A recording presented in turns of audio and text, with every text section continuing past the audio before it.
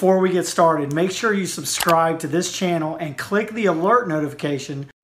So welcome to lecture number 3 in the competitive intelligence series. Today I want to look at the problem of technical focus and repetition.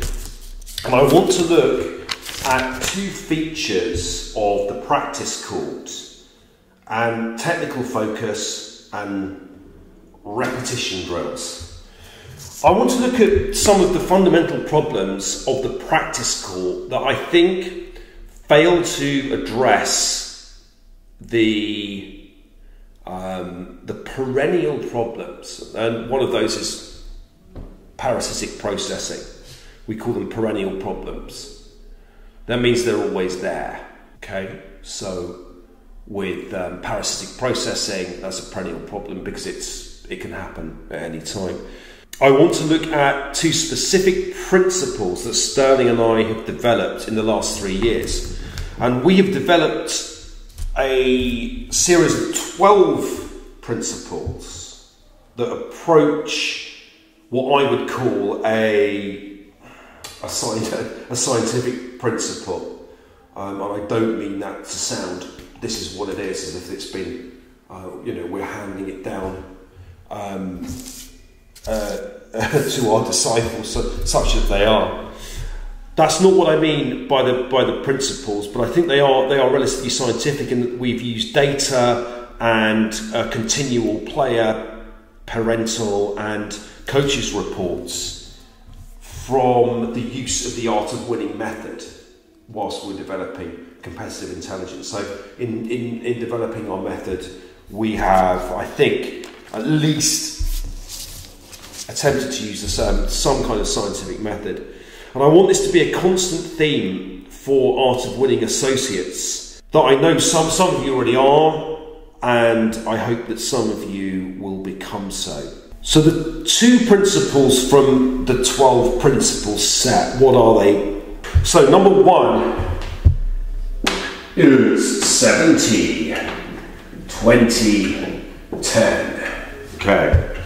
So we go shots 1 to 4, shots 5 to 8, 9 plus. So, alright, for these purposes I'll call it rally length, so that's it. But the actual principle says that happens on ATP tour down to club. Okay, very interesting. That's what Sterling found out. A lot of people knew that this was happening on the ATP tour, but what they didn't do, which is what Sterling did, was that he looked at junior players, he looked at club players, he looked at the men's and women's, and he looked at different surfaces. He spent a long time doing this, thousands of matches. Wow, look at that statistic. That's the principle, that reasserts itself at whatever level you're at.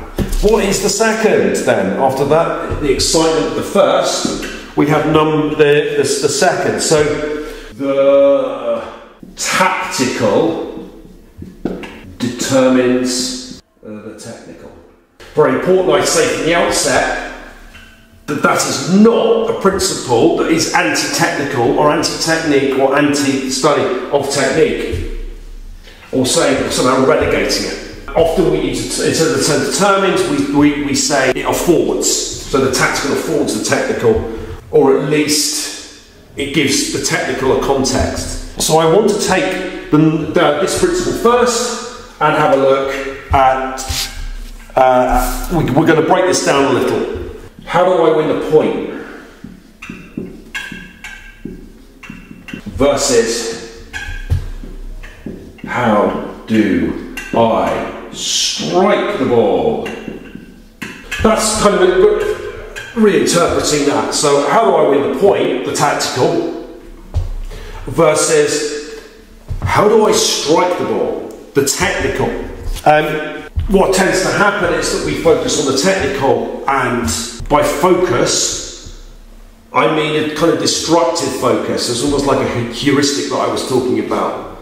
So we go like, you've seen it with players that, oh, it's my backhands, that's the problem in the match. Or I'm not consistent enough because my backhand there's some technical aspect.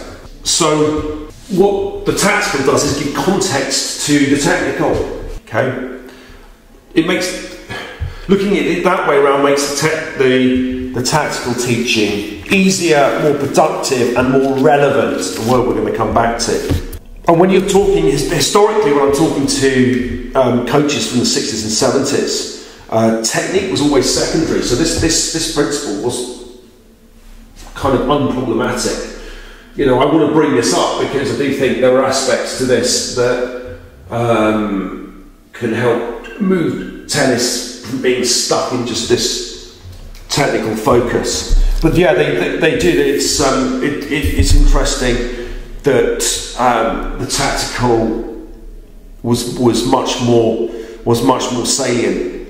Only looked at, yeah. So a lot of sessions I do see when I'm coaching the coaches and doing those kind of days, that we get locked into the tactical thinking, which leads into, I think, an inflexibility.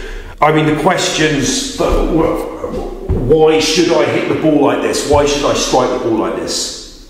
You know, these tactical questions are best answered because what you want to be able to do is provide the answer because it increases your chances of winning the point. It's not simply a context-less stroke than hitting the ball. So technical coaching requires tactical context, which is simply not saying that all tactical coaching is bad. It's like we would you can't say that because it's not true. We were having a discussion recently on the difference between receiving skills and delivery skills, where much more closely tied to delivery skills, and that's what a lot of coaches and players focus on, and that's what they see as the problem. Let's have a look at the first principle. The reason it's the first principle, there is a reason. There is a reason that 70, 20, 10, ATP, let's say down to club, there are different variations of that, but that's roughly what the principle says. That this is number one. It's where a lot of the data comes from, and it's a problem that, or a challenge that's almost inescapable. That is what happens in a match. Hence, it's a perennial problem. Why is it a problem? Because most players want to be here. That's how they see tennis. That's how they see tennis. So that's what gets replayed when you're watching matches. That's kind of like the propaganda side of tennis. That's what it should be, 9+. We will remember the 9+s. Hence you get people saying I'm more consistent. Look, there's lots of aspects to 70, 20, 10. We look at this much more in a lot of detail in the First Strike series in the Art of Winning. Particularly on the membership site, we actually have a specific course, and we're constantly developing First Strike skills and games and the fundamentals of your first two shots in a match, so 1 to 4. So we're focused on here in the Art of Winning, and it's also it's the closest we can get to the science, to data. You can really get into this, and it really helps anchor what we're doing. And you've got very productive positive result-making discussions based on that framework. If you frame the problem or the challenges in this way, and that's if we take this, let's see. Here's the problem of repetition. So rallying and extended drills practice. Not necessarily destructive in themselves, but again, they're like the heuristics. They can very much work against you because we see the problem of repetition is a problem of seeing or not seeing the problem. It's a problem of not seeing what the problem is, because we're locked into this idea in tennis. That's the way it should be, that's the way it is, that's the way it is at ATP level. That's what happens when we know it doesn't. but that's what we think it does. So what we then do is we go onto the court, we go, I need to get more consistent, let's hit 100 balls, and repeat and repeat and repeat. So that's principle number one. Okay, let's go. Still have a problem. It's more technique, more repetition. So look, I still got a problem, my backhand doesn't work, so I go to the coach, I now work more technique. I've got a quantitative problem because I'm not hitting enough balls, I'm not playing the right players, well, these quantitative problems result in more repetition. But then I go back into the match, look, I still got this problem, then I go back into here, let's do some more of it, more repetition, we haven't done enough, let's have 3 lessons on it rather than 1, and so on, and it becomes a loop. So why is this a problem? Perennial problem. So why is that this a problem, apart from it being circular, possible waste of time and money, and not really addressing the problem? Well, there's another aspect to it. It doesn't address, it cannot address the perennial problems. Isn't that sad? So we have perennial problems, and the 2 big perennial problems in tennis. Now, a perennial, it's perennial plants, so year on, they're ever present. And we have unapprehendable margin, arrhythmic rhythm. So these are the perennial problems. Unapprehendable margin in tennis, we're going to look at that in more detail in the next lecture. After we've looked at arrhythmic rhythm. So what is it that competitive intelligence can do as a psychotechnology? How can it help us? So 70%, 1 to 4, 20, 5 to 8, and 10 is 9 plus. So what it does, I think, as a psychotechnologist, it flips the technical repetition mindset that you find in thinking about inconsistency, susceptible to the propaganda that you see of tennis and the way it should be. So this is all in the 9 plus area, which only makes us 10%. What we want to do is flip the practice score using first strike games. So this is flipped, back up here. So that mindset is changed into that one. That's the psychotechnology we want. And it resides in the first strike games. That's the example, and it kind of overcomes both of these perennial problems.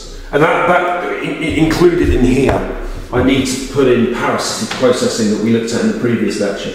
Parasitic process. Right, these are the main perennial problems in tennis.